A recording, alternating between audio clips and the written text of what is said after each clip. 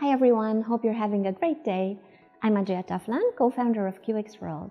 Today, I'm going to walk you through the steps of a biofeedback session. Overall, there are 5 key points you need to be aware of. Let's get started. First and foremost, before doing anything else, the therapist needs to get a general idea of your lifestyle.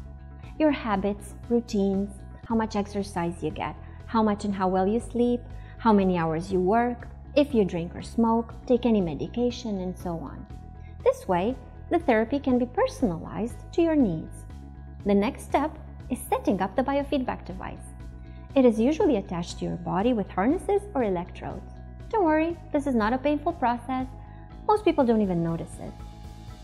Then, the device starts tracking possible stressors related to ongoing conditions like anxiety, inflammation, or nutrient deficiency by sending an electrical stream through the body for about 2 to 3 minutes.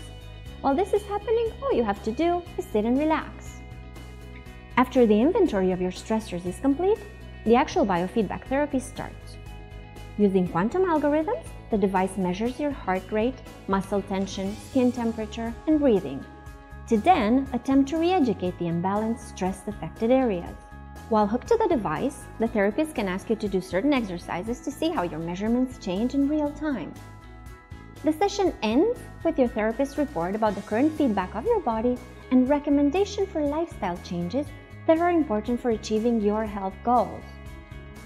If you're interested in further information about biofeedback or have any additional questions, please contact us. We're looking forward to hearing from you.